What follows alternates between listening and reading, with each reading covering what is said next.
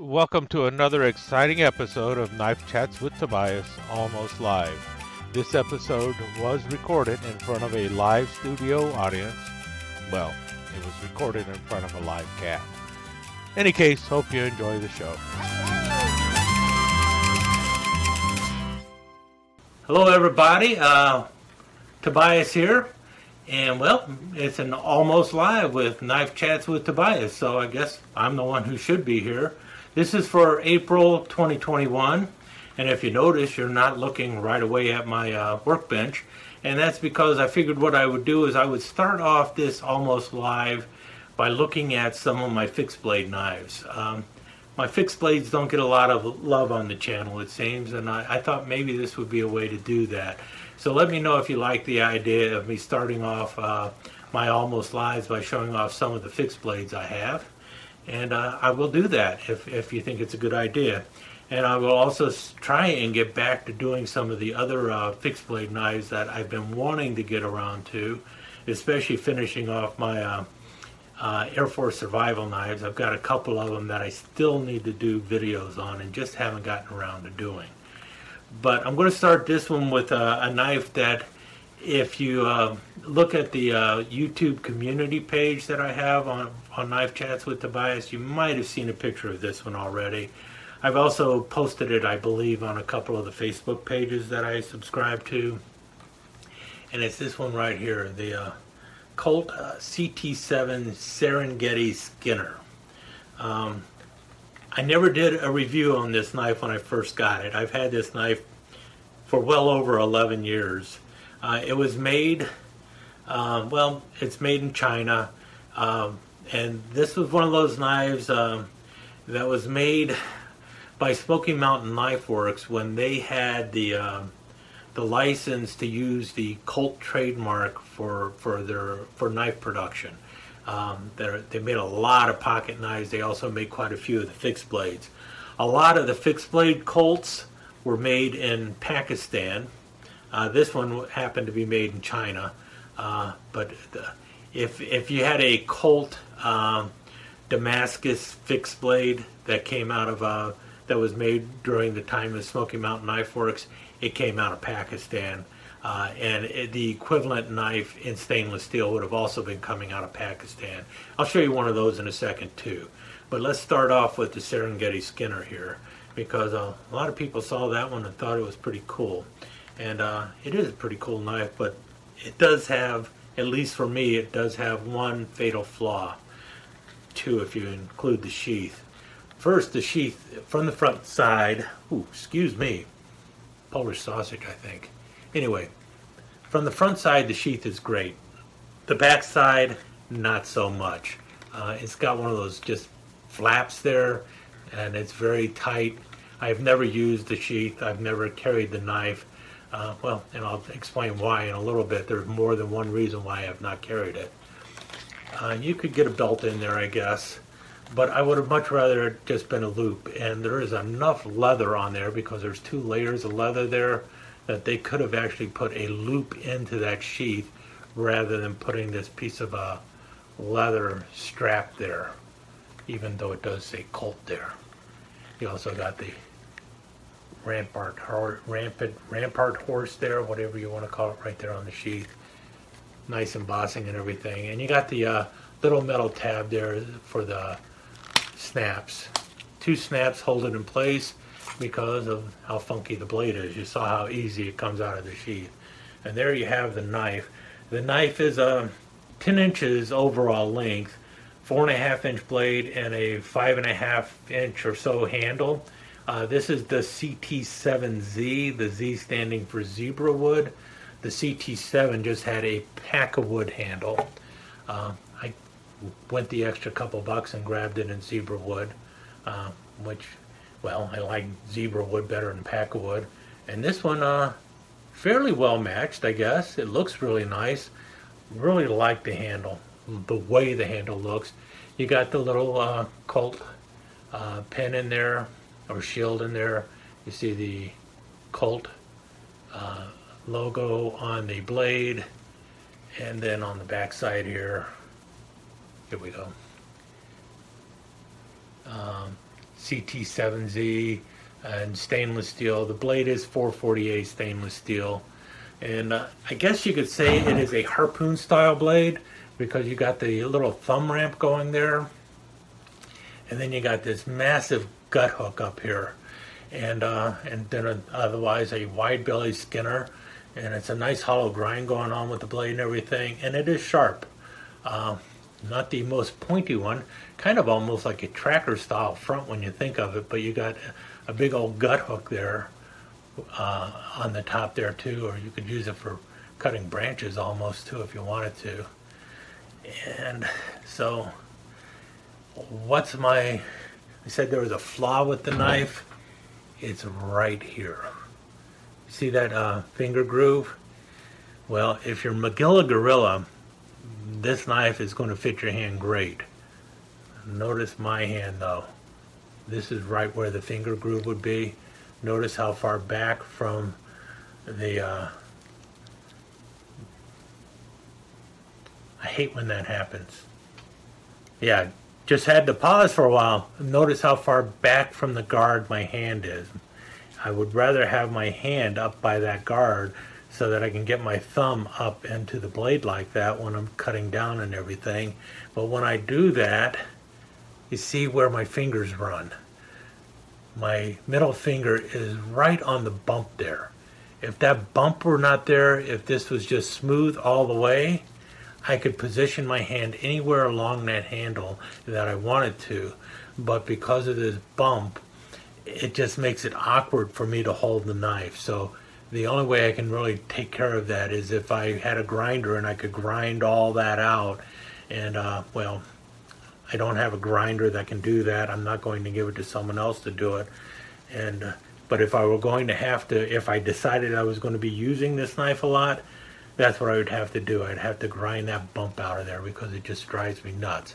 I've got plenty of other knives to use, so this one basically became a wall hanger simply because of that bump there. Now, other people with a Magilla Gorilla hand, you know, somebody with a large hand, they're going to say, man, that knife feels great in my hand. Somebody with smaller hands than mine, they might actually say, that's okay, I don't have a problem with it. I get 2 fingers in there with no problem. But for me, my finger is right on that bump and it makes it very uncomfortable to hold. And that is a problem with the knife, at least for me. But otherwise, as you can see there, you got brass pins holding on the zebra wood handle. Got a nice brass lanyard tube in the back there. And looks like a very functional blade. I could definitely see myself hacking stuff up with it. But it just isn't comfortable for me to hold. So it's kind of a killer deal for it. Love the way it looks. It's just out of proportion for my hand. Still though, it seems to me that Smoky Mountain Knife Works should take this knife and move it into the Rough Rider lineup, the Serengeti Skinner, because I know it was popular at the time. It sold out extremely quickly, and it is on high demand. When people try to get it these days, it's not cheap. It wasn't cheap when it came out either. Well, probably was cheap. It was in the $25 range or so, something like that. But compared to Rough Rider knives that were going for $12, $13, it wasn't cheap. But I could see this one making it into the Rough Rider lineup. But if you do that, Smoky Mountain Knife Works, how about reprofiling that handle a little bit? Because then it would even sell better. As it is, with a reprofiled handle, I would buy it again. If the handle were the same, I wouldn't recommend buying it unless you got large hands.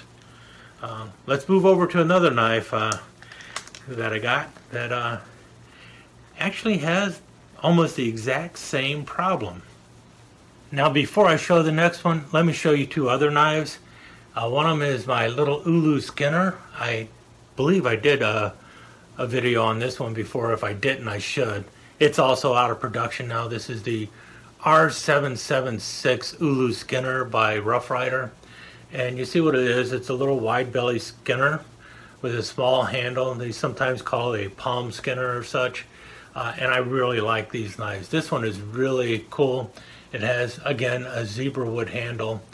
And this one is held on by little torque screws, so you can actually remove the handles to clean the knife. And I use this one actually quite often for cutting up stuff. I like to use this one for not only cutting fish, but also cutting frozen food around the house and everything else, because it is a good knife for the kitchen. Got a nice hollow grind going on there. Got a little swedge on the top there. The finger groove is unnecessary. Again, 448 stainless steel, but you can actually get up there and cut it. Multiple ways of holding it and everything. And you got enough handle to do what you need to do with it. So it feels good in the hand. Got another one of those. This one here is by Fox and Hound. This is also a Rough Rider brand. This one was made in Pakistan. This one was made in China. This one has pack-a-wood and stag handles. And again, it's like an ulu skinner or palm skinner, whatever you want to call it. Got a little jimping up on top there and multiple ways to hold it. And again, just a great little knife for cutting bait and stuff. And also for just food prep. So these are a kind of knife that I like to collect as well as use. I've got multiples of these. 1, 2, 3, 4, 5. Probably 7 or 8 variants of this knife. Frost makes one that he calls the Snook. Excellent knife. You know what? Let me go grab a Snook while I'm at it. Alright, this one is not actually made by Frost. It's made by Bone Collector, but it is the same knife as the Frost Snook. And you can see what it looks like. It's got the finger hole up front there. Yeah, like you're going to be doing something like that. This is not a karambit of any kind. But you got a nice swell back here, and your hand fits it really nicely. You got the very aggressive jimping up on top, so you can get your finger on there and hold it nice and tight. This part here is for actually cutting off fins and cutting through bone and such. This is just a nice swedge on the top here, and then you got the front part for cutting up stuff. And as you can tell, yes, I have used it, even though it is a knife in my white smooth bone collection. These are knives that I really like to use and like to, well, also like to collect. And that brought me to, I really need to get a nice palm skinner, one made in the United States. And so I went out and I started looking for one made in the United States, and I found one. And now for a brief word from our sponsors. It's not a rumor. The new stickers are in. The brand new Knife Chats with Tobias stickers featuring Kitty are in stock. They will be available very soon for the low price of $3 each, $4 for international sales. These high-quality vinyl stickers are made by the good folks at Rockin' Monkey and measure 2 inches by 3 inches and feature the beautiful, lovely Kitty on there. So if you want to join the Hep Cat crowd and have your own Knife Chats with Tobias sticker, contact us at knife.chats@yahoo.com. Kitty promises you won't be disappointed. What do you think of the show so far? Was that a yes or a no? We now return to our show. So as I was saying, I wanted a USA palm skinner, and I wanted it so that I could use it in both in food prep and also if I were to take it out and use it for cutting bait and such like that. So I wanted a well-made, USA-made palm skinner. And I started looking around, and I saw 2 options out there that I liked, both by the same company, and I might have made the wrong choice. But in any case, the company was right there, Tops.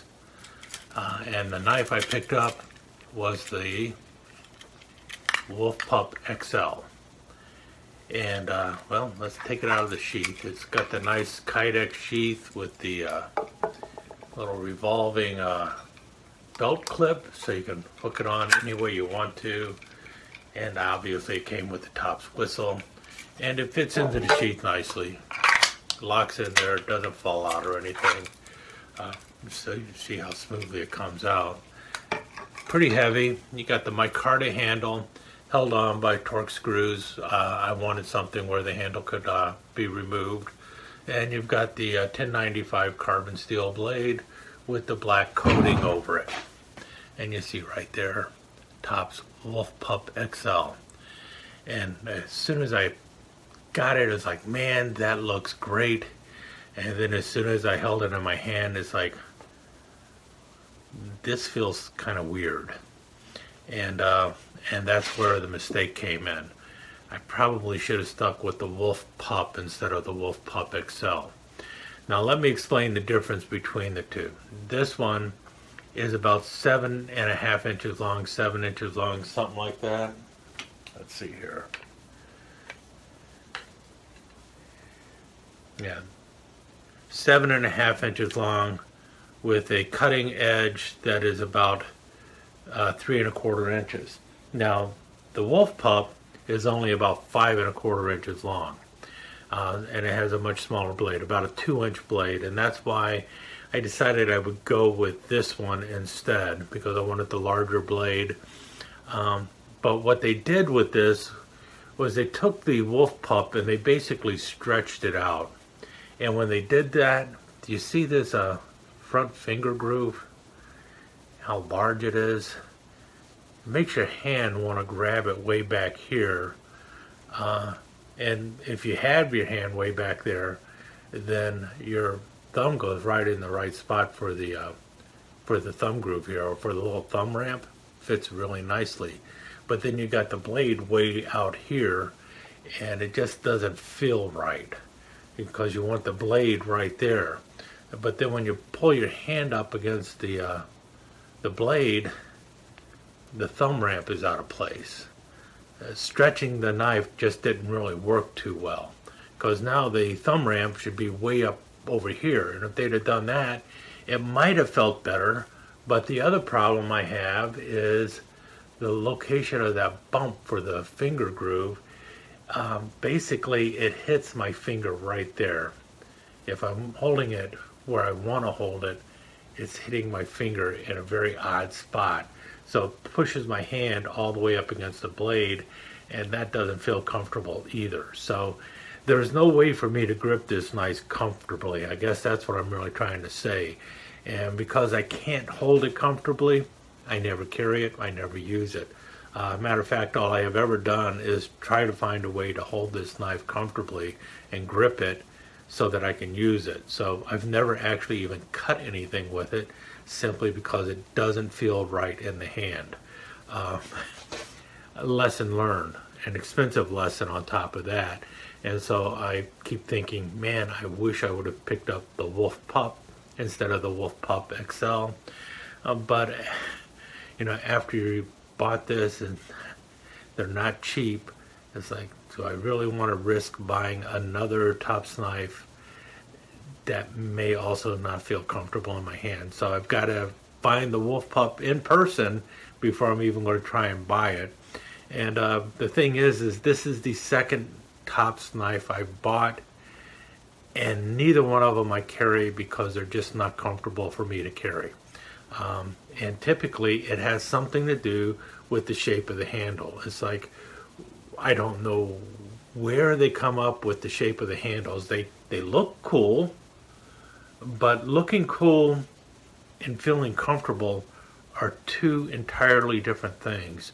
And so I guess that's why this is only my second Tops knife. And so I don't know. I'm guessing the big Top fans out there are probably saying, well, your inability to pick the right knife is no reason to rag on Tops. And I agree with you on that point. But the thing is I'm 0 for 2 with Tops knives. And what do you say to that? I mean, I'm picking up the wrong Tops knife? If I'm picking up the wrong Tops knives, then Tops is making the wrong type of knife. Maybe they shouldn't be making palm skinners if they don't know how to make a correct handle.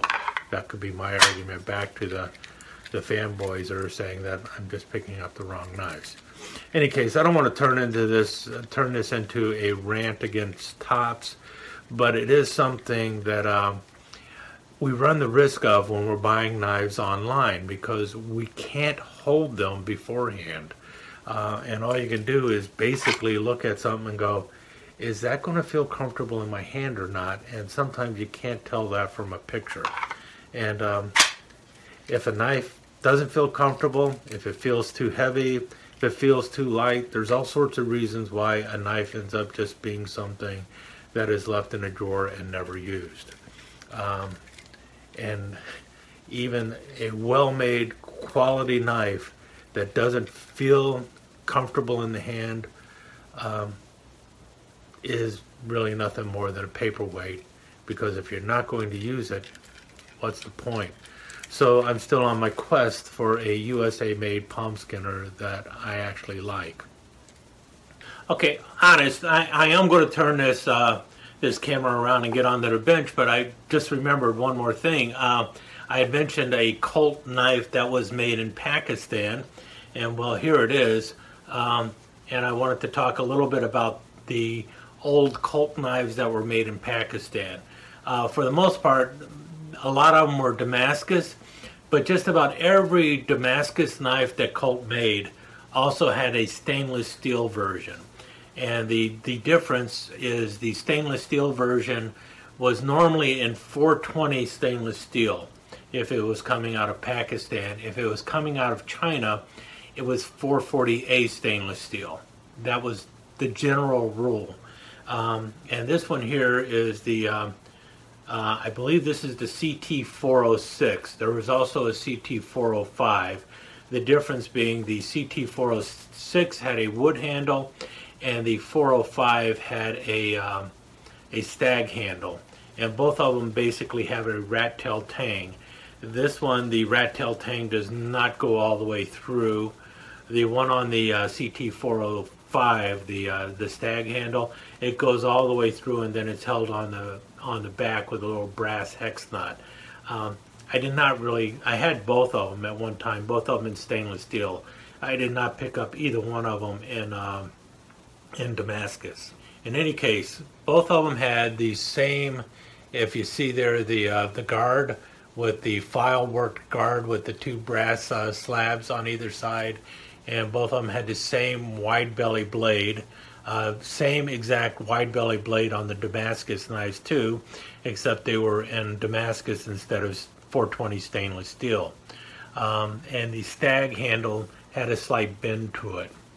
I ended up giving away the stag handled one in a giveaway on my channel, what, 4 or 5 years ago, and that actually really got me so aggravated that I stopped doing videos for a while, because I gave it away to somebody, and then all they did was complain about getting a crappy knife as a giveaway. It's like, you know, seriously, if you knew what the knife was going to be in the giveaway to begin with, I'm giving you a free knife, and then you complain when you get it because you were expecting something better. I told you exactly what it was.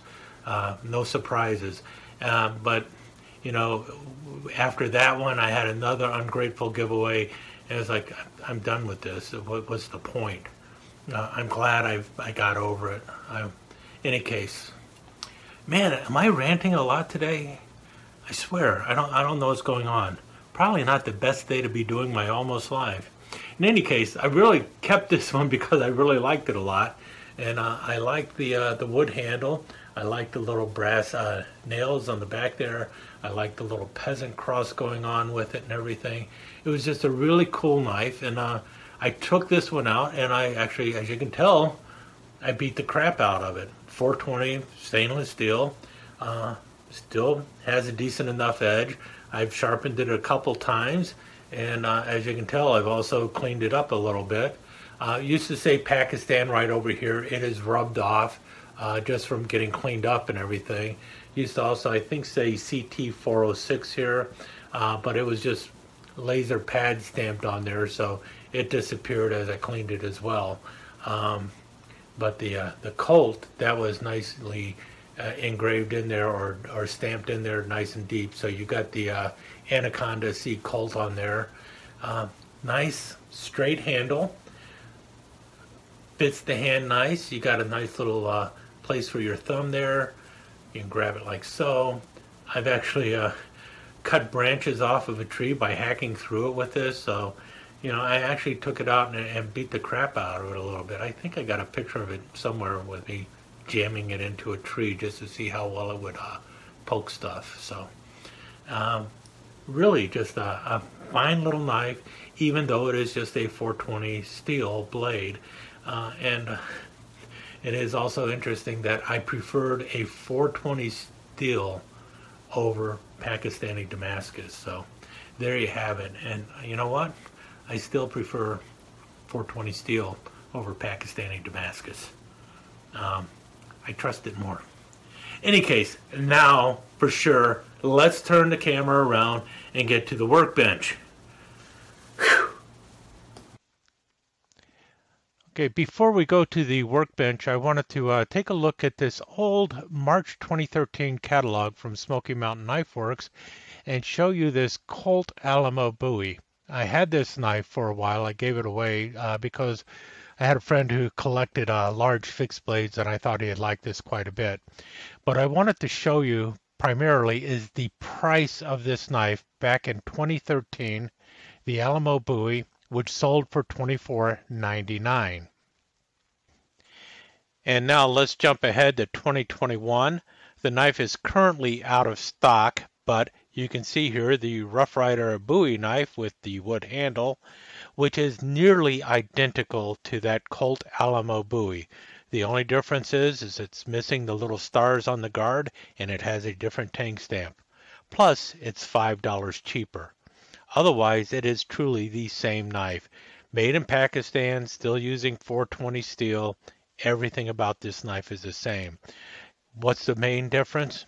The tang stamp. So, Smoky Mountain Knife Works was paying a licensing fee to use the Colt trademark, and they passed that on to you. Same knife, lower price. What can I say? It's the difference between name brand and store brand.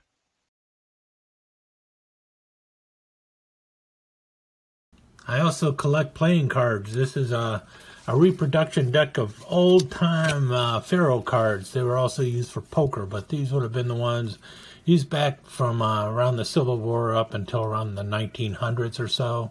You know, Old West kind of cards. And notice they look quite a bit different than what you see with modern cards today. Let's see here. Anyway. They're also not as easy to shuffle, but they're still kind of fun.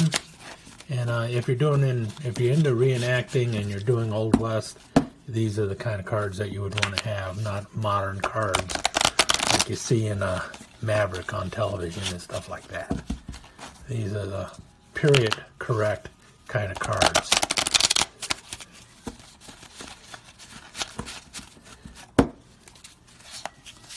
Anyway.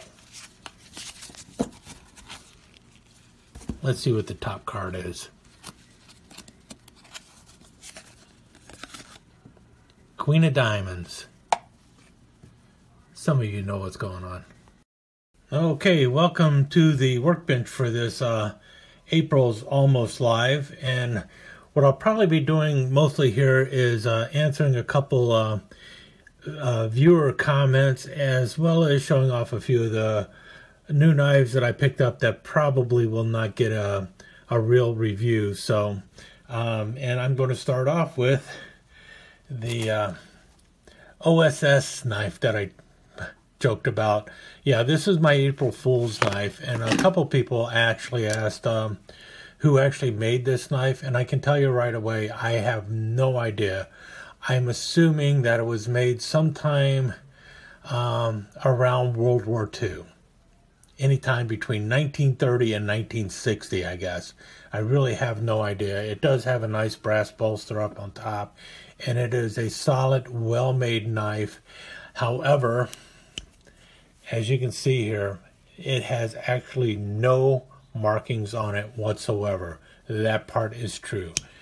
There was no tang stamp on this knife or anything, but it is a knife I bought about 10 years ago, and if you notice, it's nice and straight there, and it's just a really good, solid knife. Great action on it, fantastic half stop, but it was sold without any tang stamp markings on it. And believe it or not, this is not uncommon. My bet is it was probably some store brand or something, and the store just didn't pay to have the tang stamp marked on it. And this is not uncommon. So once you get it out of the packaging, there's actually no markings on it to tell you anything about the knife. And if you don't have the packaging, you're out of luck. And yes, that still continues to happen today. For instance, here is a green bait knife that I have. And if you look at the bait knife, there are no markings on here also. Nothing anywhere saying where it was made or anything else.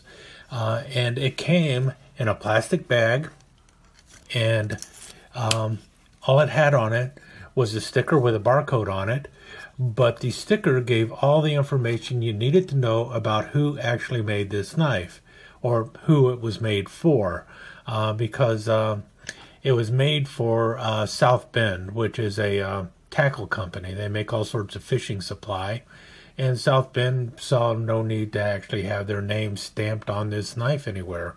So nowhere does it actually say South Bend, but this is a South Bend bait knife. And the only way you're going to know that is if you buy it new and it's got a sticker on there that says it's a South Bend bait knife. Because once you get rid of that sticker, this is an unmarked knife. And it could have very well been the same thing with this knife. It might have came in a little package that said who made it and everything else, but once you got it out of the package, all bets are off. All I can tell you is this is a much better knife than that South Bend bait knife, but at the same time, this is also a much older knife, so even as old as it is, it's still just a rock-solid, well-made knife with beautiful brass liners and a wonderful carbon steel blade, a nice brass bolster, and really nice wood handles. What kind of wood? I have no idea. And that's the way it is with some knives. Sometimes you're just not going to be able to find any real information about the knife, and you're just going to have to live with that fact. Let's move on. Now, when I was talking about the picnic knives, bartender knives, and waiter's tools, I showed this knife, and a couple of people mistook it for a knife by case. This is not by case. This is the man knife, or it was part of the man knife series from Rough Rider. And you see right here on the handle, it actually says man knives. It doesn't even say Rough Rider.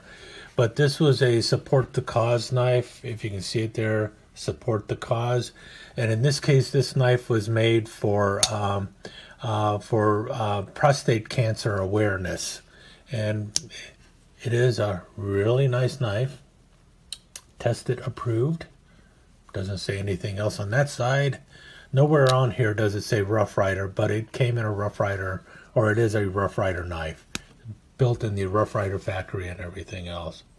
Tested, approved. And then obviously the corkscrew on the back there.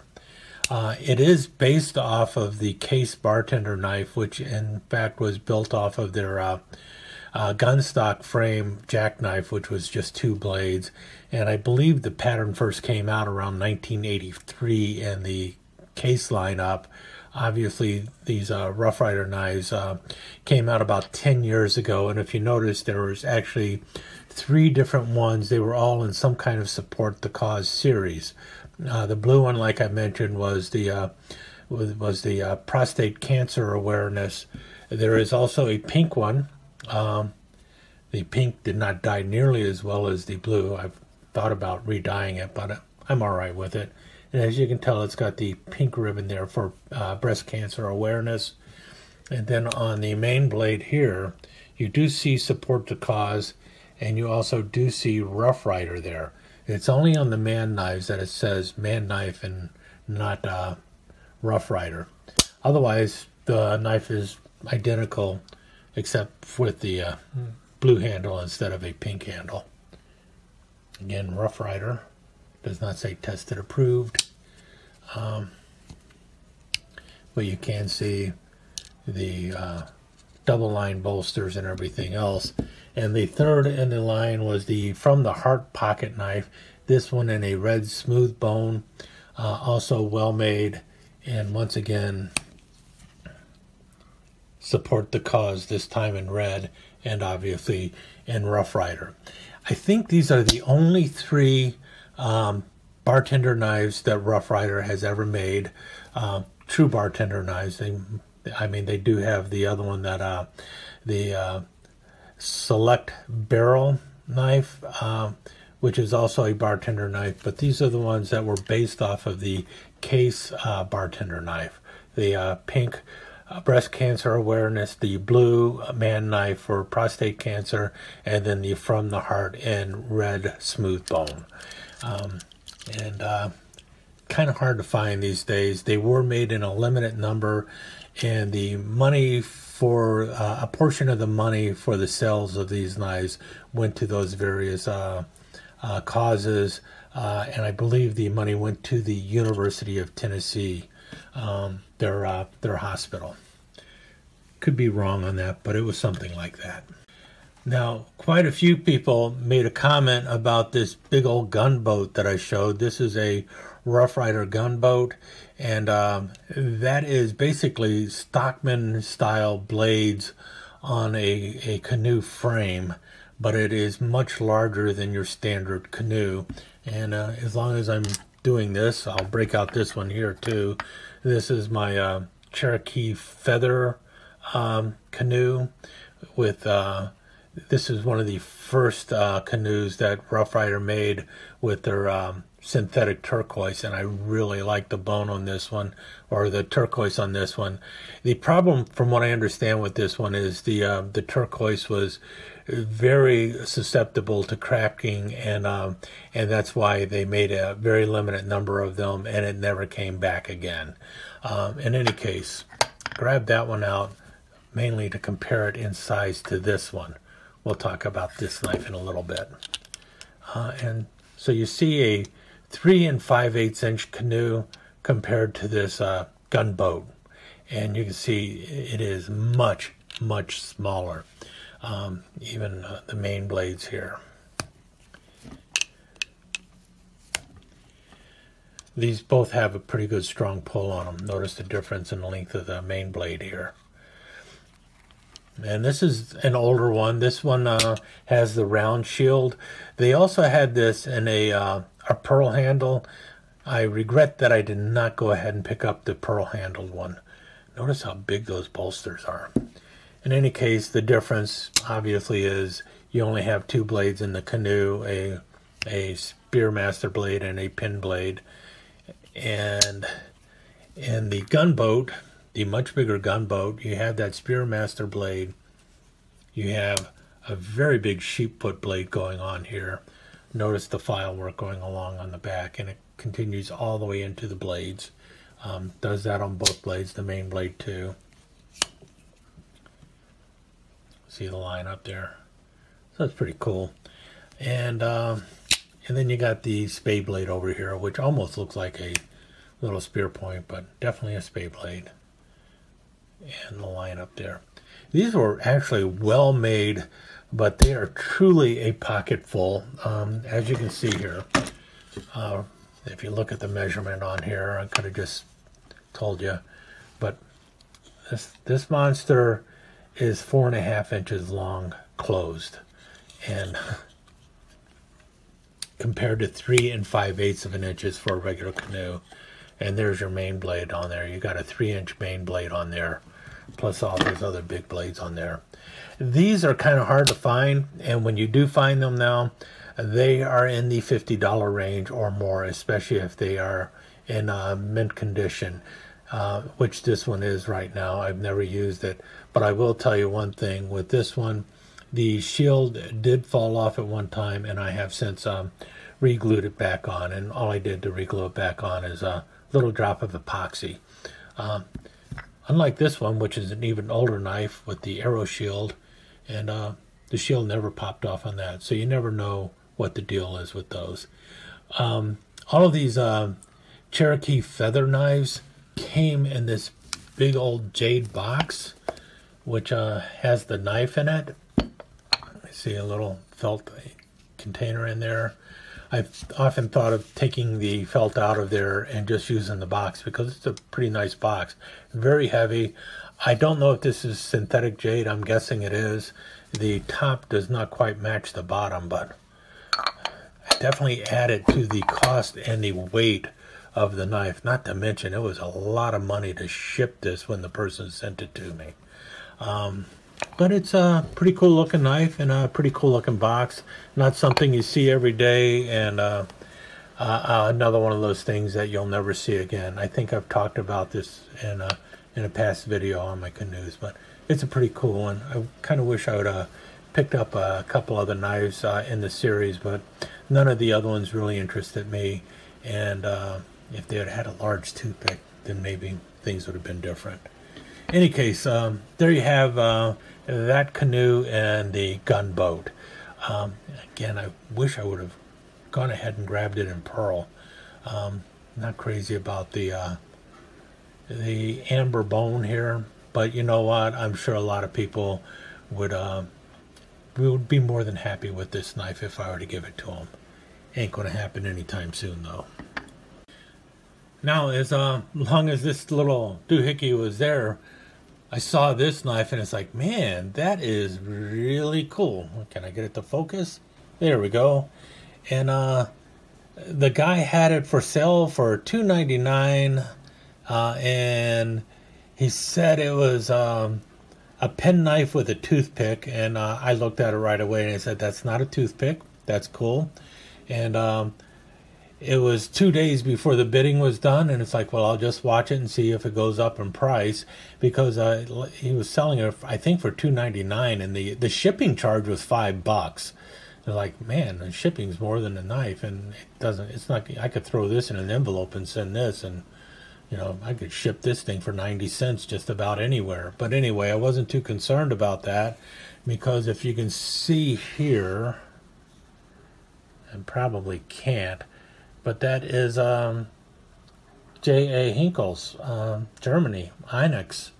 And it's just a little manicure knife. And it's like, wow, I like that knife. I really want that knife. But I don't want to bid early, because somebody else might take a notice of it.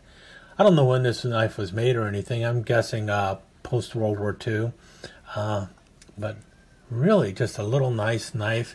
And what I liked on it is what he thought was a toothpick, which is running along the back, because this is actually a manicure knife. And, well, let's get it open. And what you got back here is actually a nice little nail file with the little nail cleaner tip going on right there. And I saw that and it's like, wow, that is so cool. It's a nice little stainless steel knife, nothing fancy about it. But I thought, well, if I can get that for under $10, I'm more than willing to go for it. And no one else bid on it, so I got it for the $2.99 plus $5 for shipping, and I think it was well worth it. Nice and tight too. Nothing wobbles on this, and looks like it was really never actually used or anything. And the blade, see how nicely polished and everything is on there. So sometimes you just look out and you see something on eBay, and it just goes in your direction. So I got myself a little manicure knife, a little pen knife that really not big at all. And well, let's see here. What is that? Yeah. right over 2¼ inches long, about 2 3/8 of an inches long. So about the same size as a classic SD. Obviously, it is lacking the scissors. And as long as we're talking classic SDs, well, let's take a look at my latest Swiss Army Classic SD that I just picked up also in an eBay purchase. Not an eBay purchase, a Smoky Mountain Knife Works purchase. I actually picked 3 knives up from Smoky Mountain Knife Works. Once again, I had to send one back. Hopefully it'll be back here soon. But here is one that I bought that is pretty dang cool. And, well, let's get the box open.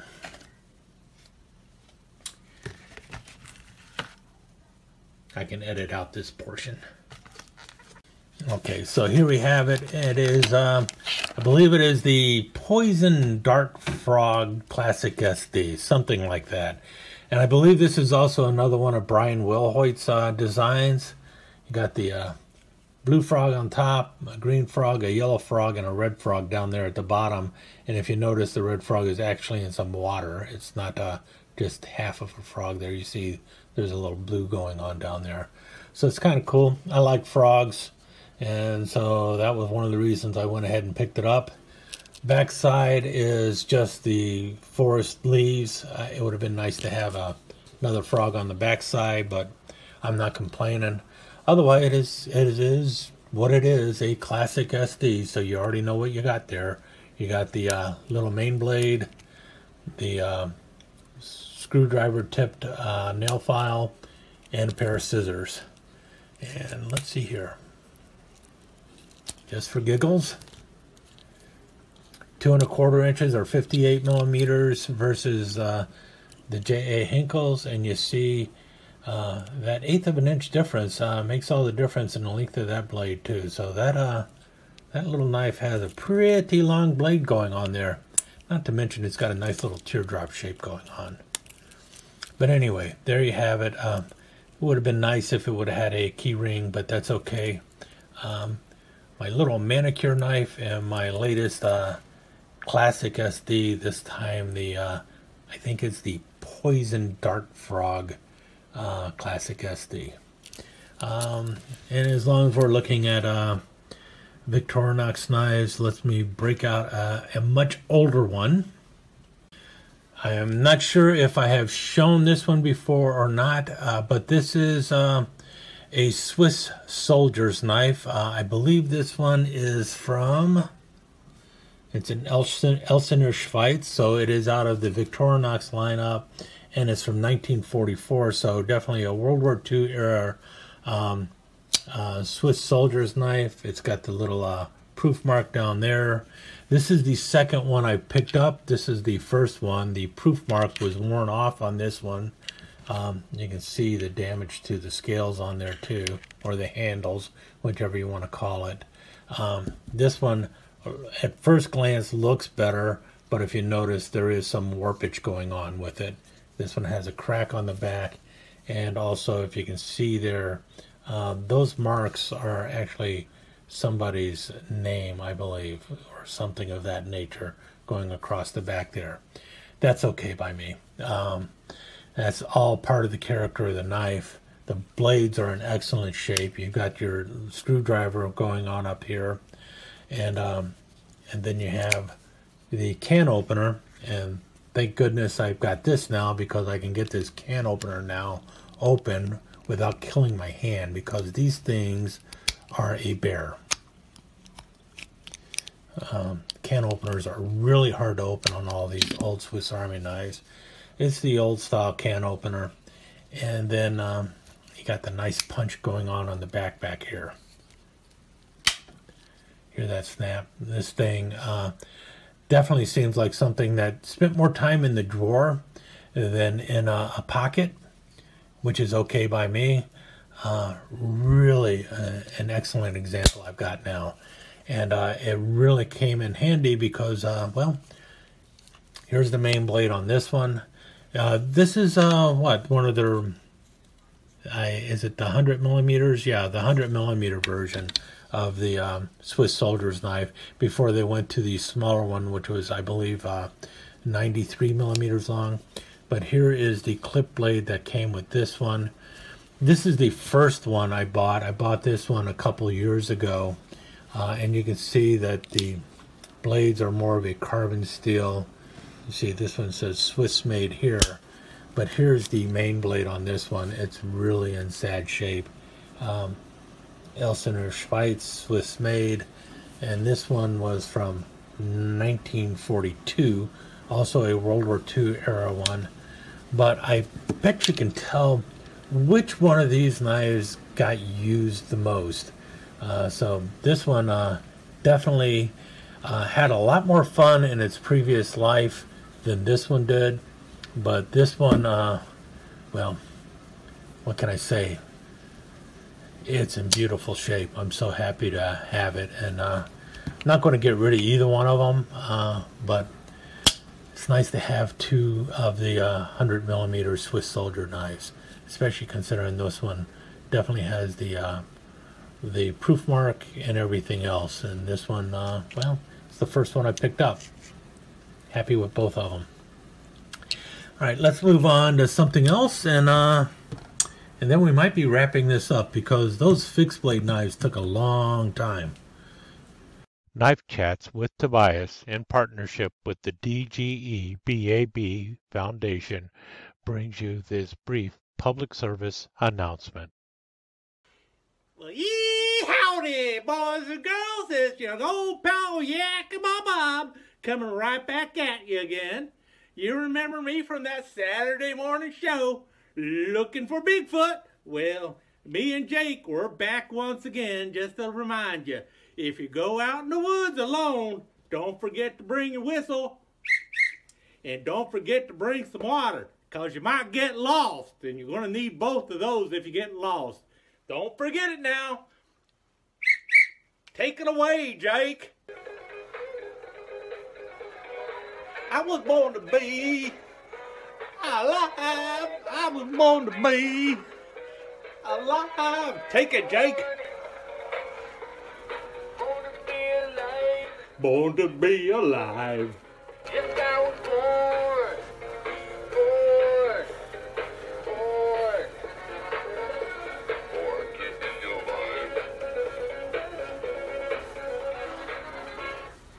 And you can't stay alive without that whistle and some water. So take it from me and Jake.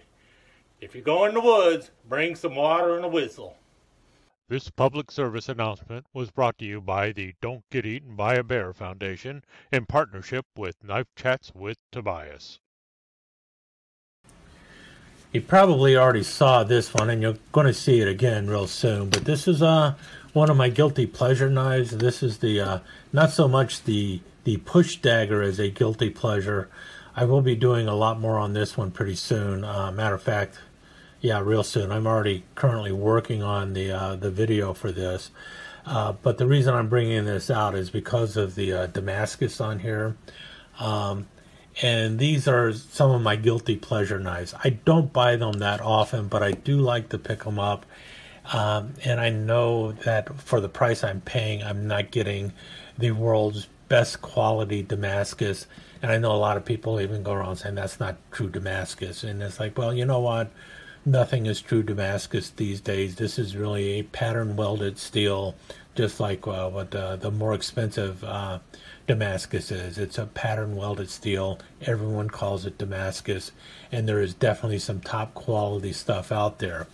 However, I was talking to someone in the knife industry about this, and they said even among the mass-produced names, if it is a budget brand, the Damascus that you're going to see in those budget brand knives, even in some of the popular name brands, is still going to be pretty much the same as the Pakistan Damascus that you see in this knife.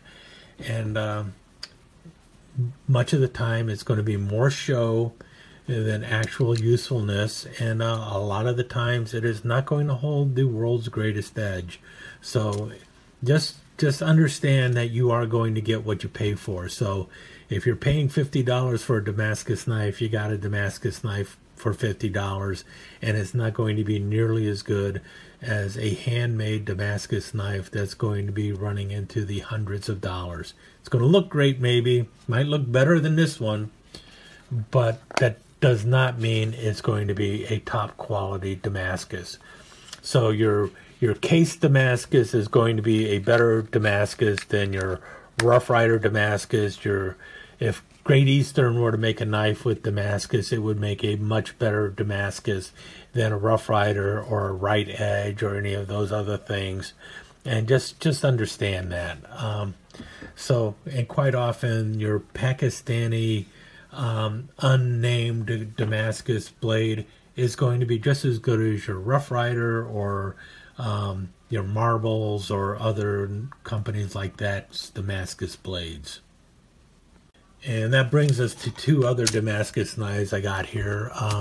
This one I'm showing because somebody asked about it. They were asking where this Laol was made, and I don't know. It isn't marked, so I'm assuming it was made in Pakistan, and that is also why I don't refer to it as a Laol knife, even though it has all the markings of a Laol knife, because I don't want to get into arguments with the Laol purists out there who say no, the knife has to be made in Thiers, France, and otherwise it's not a true Laol.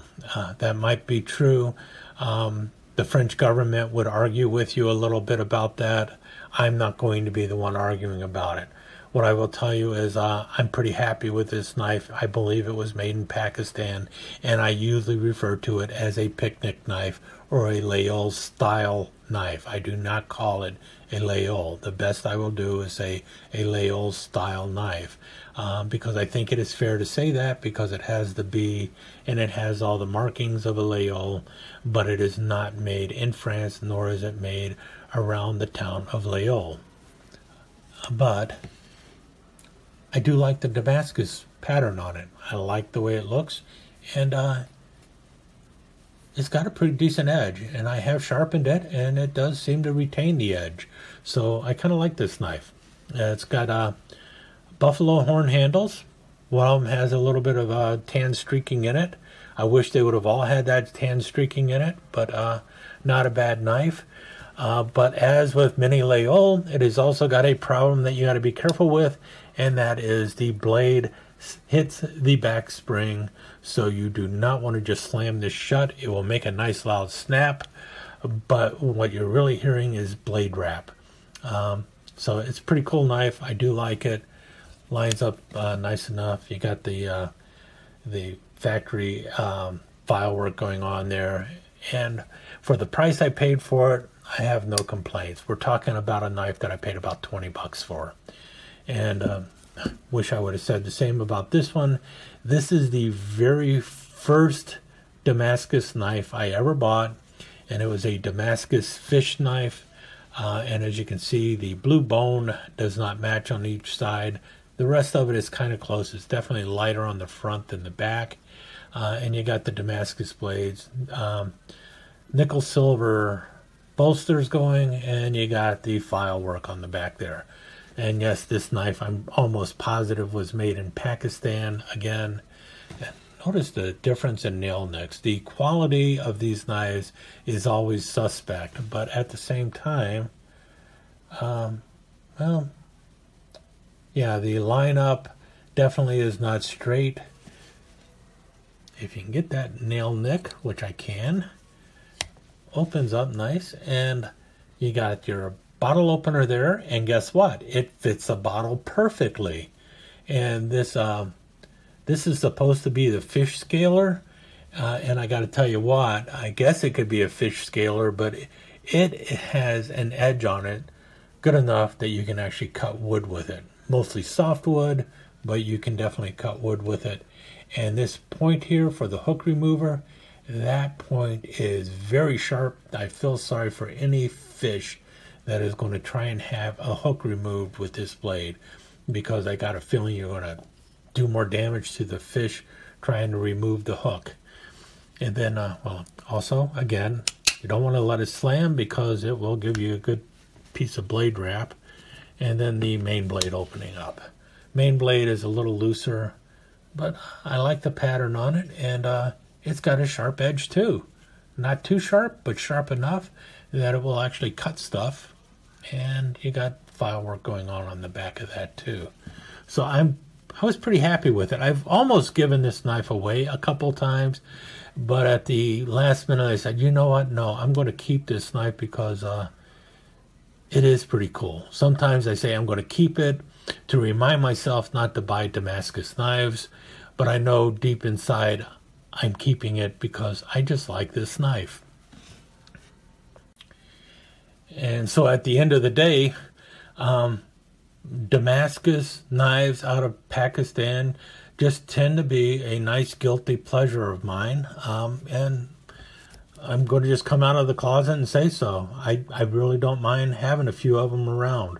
I know what they're worth, and I know they're not going to go up a whole lot in value or anything like that, but that's not why I'm buying them. I'm buying them just because I look at them and I say, like, hey, that looks pretty cool. So I go ahead and pick it up, and I usually don't talk about it much on the channel, but I thought I would do it now.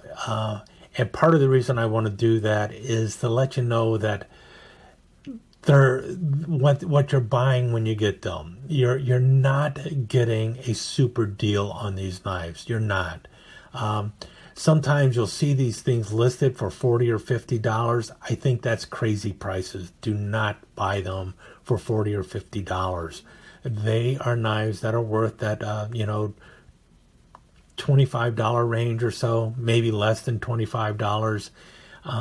But when you start seeing them on eBay, and they'll have a price of them for like $9.99, and then you look closely and it'll say the shipping charge is $24.99 or $30 or something like that. Don't buy it. Look for a different one. You will eventually find these things in the under $25 with free shipping charges, and that's usually where they're worth the price. If you're paying more than that, maybe it's worth that much to you. It isn't worth that much to me. In any case, let's move on. I'm not going to show this one. This is the Marbles Black Stag Bone. It is the MR477.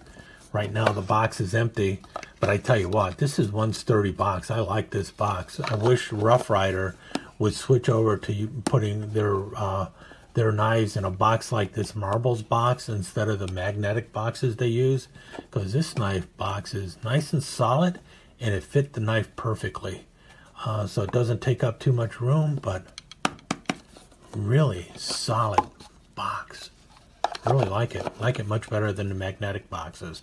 In any case, a review of this knife will be airing soon if it has not aired already. Speaking of which, a very brief look at this one here. This is a Frost Family Series knife, and I bought this one because I wanted another 4-inch toothpick, and this one is in genuine abalone. It comes in a wonderful little felt pouch with the little Frost Family thing there, and it's in plastic, but it's also wrapped in paper. And well, you'll have to watch, because eventually I will have a video of this knife as well. So that was the sneak peek, but you see it right there. Abalone Frost, large toothpick they said, but it's really just a 4-inch toothpick. And we'll wrap everything up with this knife here, the Zombie Nick knife. Not the zombie neck knife, I've got that already. You've probably seen it before. I had to arm wrestle, skip the show to get this back from him. This is the little Zombie Nick neck knife, which is pretty cool. You see there is Zombie Nick. Zombie Nick. You got the little Zombie Nick shield there. I wish the handles glowed in the dark. It's just a zombie green handle. They should have made these things glow in the dark, man. They would have been really much more popular then. Comes with a nice little plastic sheath. It locks in there really well. and it came with a little lanyard. I believe it came with the lanyard. Yeah, they came with the lanyard. I got all 4 of them. There's a brown one. Well, let me show you. Okay, so you got the brown jig bone one. This is the one I usually go ahead and carry sometimes because, well, I don't care if this one gets messed up. I should get another one of these in case it does get messed up. And then there was one in the Stonework series.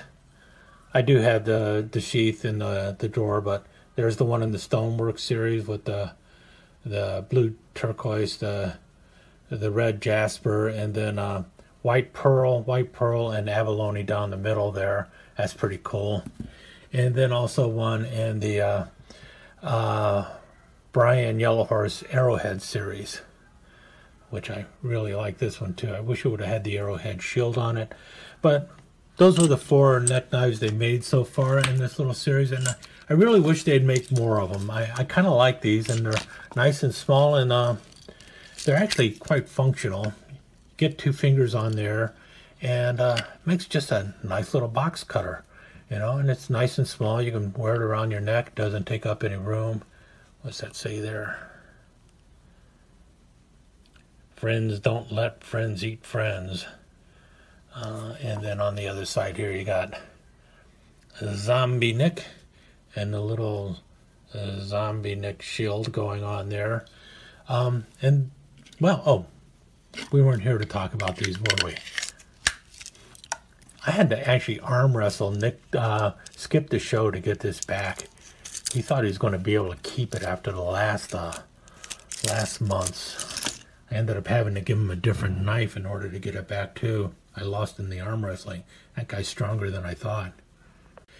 Any case, here is my second zombie Nick knife. I had to go out and get the elephant toe.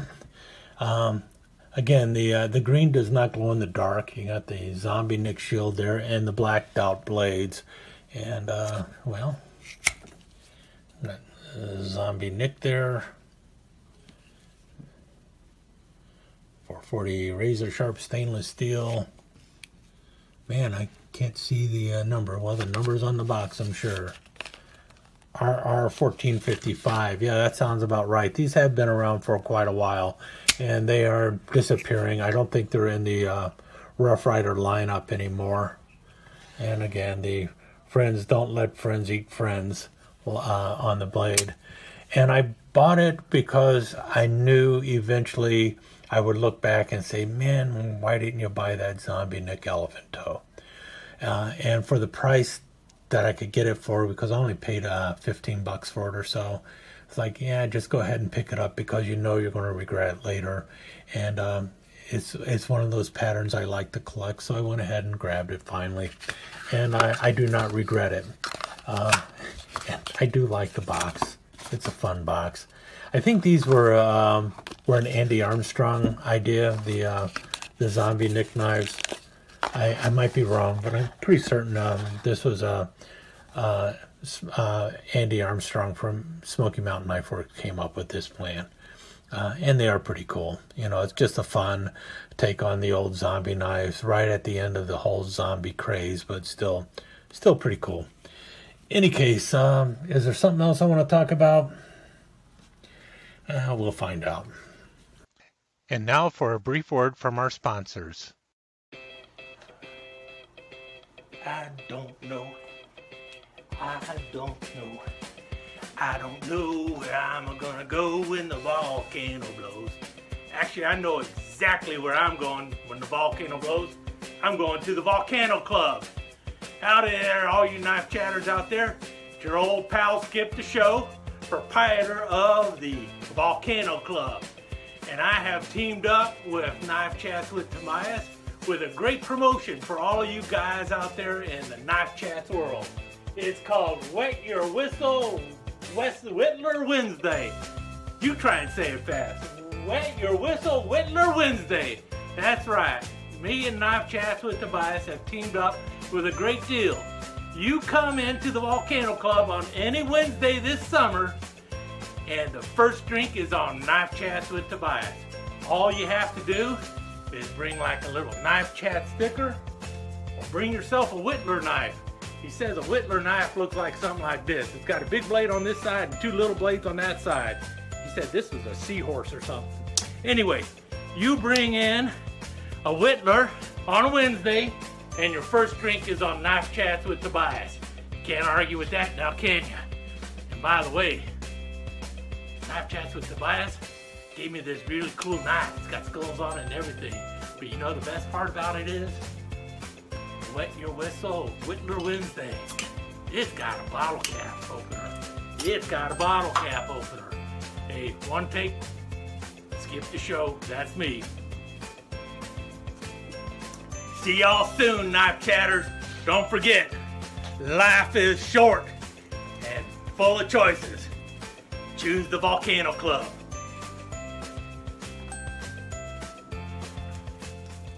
Skip out.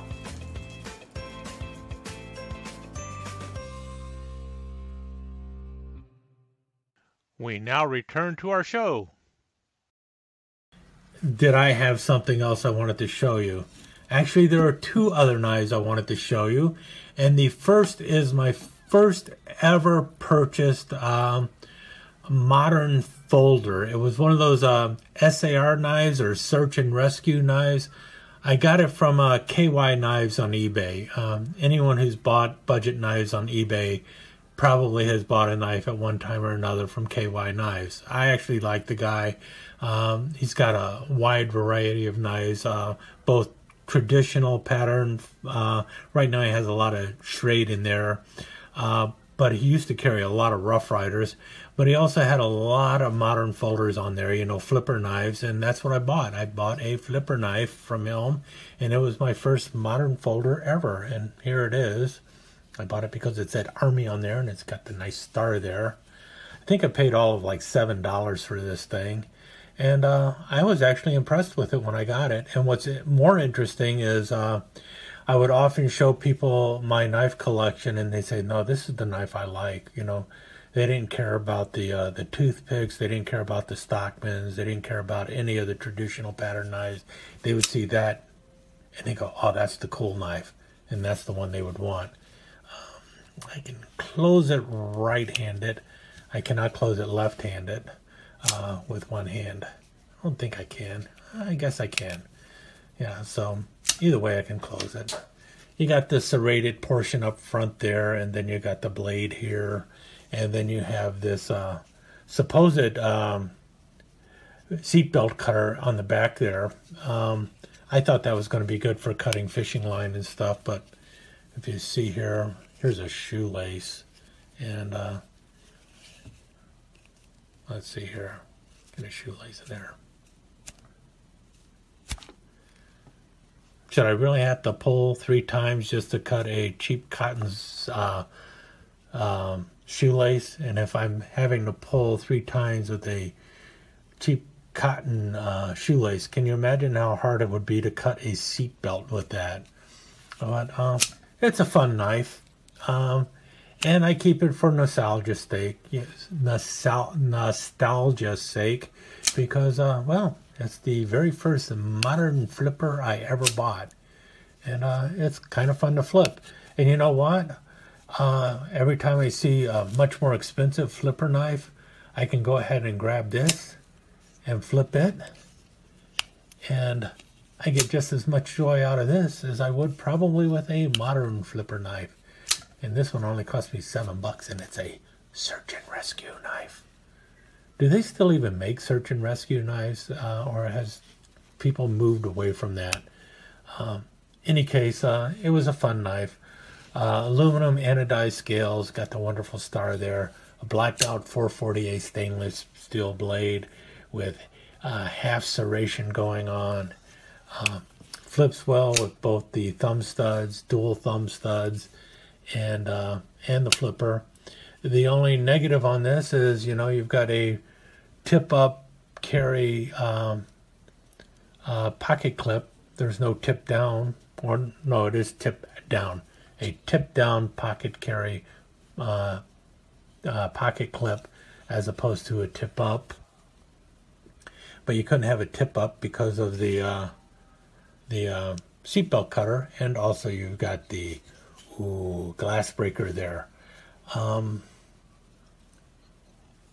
the only way you're going to find out if this breaks a glass is to take it out and bash the windshield in. So for some reason I doubt that it works very well.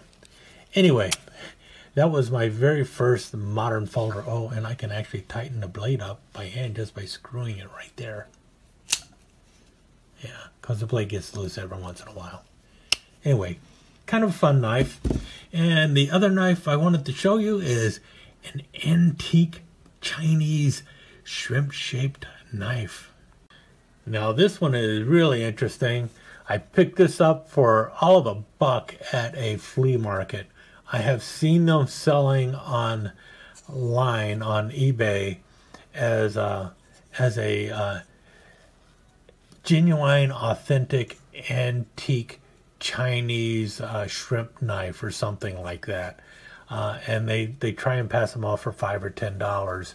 And I think it has a back spring here, but it really feels like it is nothing more than a gravity knife. Everything is nice and tight there. The spring, I guess, might be acting against it. I don't know. But you have to pull it open all the way. There's no snap in these things at all. See how you push that down. And you got a blade steel of something. It basically is I would say the blade steel in these things is kind of like a butter knife kind of blade steel. And I don't know why I bought it. I saw it and it's like, oh, that's kind of cool looking. So I went ahead and picked it up. And like I said, I paid $1 for it. And that was probably 99 cents more than it was worth. You notice there? See the line there? Can you see that? That's where that kind of was, I guess, for the longest time. Because it took away the paint there. Anyway, I saw that and I thought, well, what the heck? I thought I had lost it. I really did. I thought it got thrown away, or I threw it in my junk box and gave it away or something like that. But the other day I was cleaning up and this thing showed up and it's like, wow, I still got my shrimp knife. What's the point of it? I have no idea. But for some reason, I seriously, seriously doubt that it is a genuine antique Chinese shrimp knife. It does have some kind of logo on there. Right there. I don't know. It looks like a rooster or something on there.